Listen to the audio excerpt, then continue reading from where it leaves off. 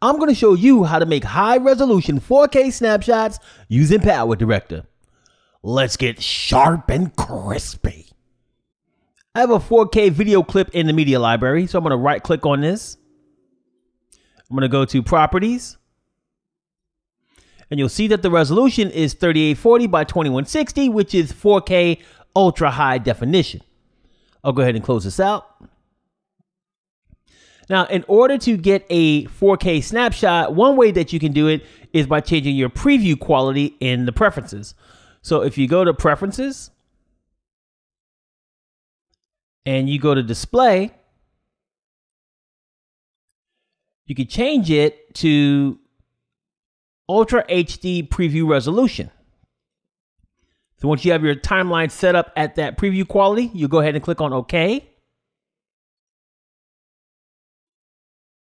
Now you can go ahead and bring your clip to the timeline, and you can move your playhead to wherever you need it to be to go ahead and get your screen capture. And then you can go ahead and click on the snapshot button, or you could do Control P on your keyboard.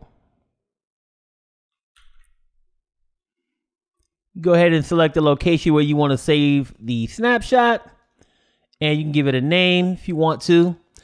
And then you can go ahead and click on Save.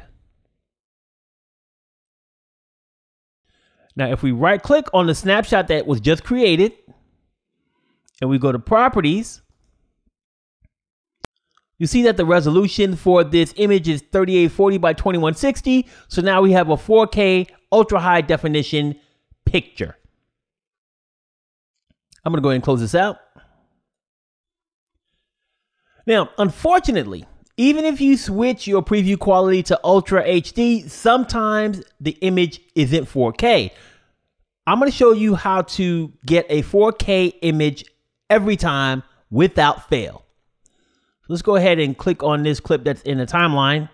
I'll go ahead and hit delete on my keyboard to get rid of it.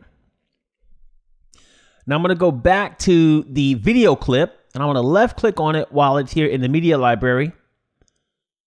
And this time I'm going to use my preview and select the frame that I want to take.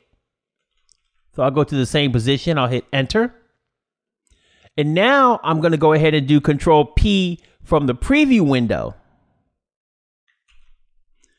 And it'll create a new snapshot. And we'll just give it a different name, and we'll go ahead and hit save. Now you see we have a new snapshot here. I'll right click on it. I'll go to Properties. And you'll see that the resolution is 3840 by 2160. Now you got some high resolution loving.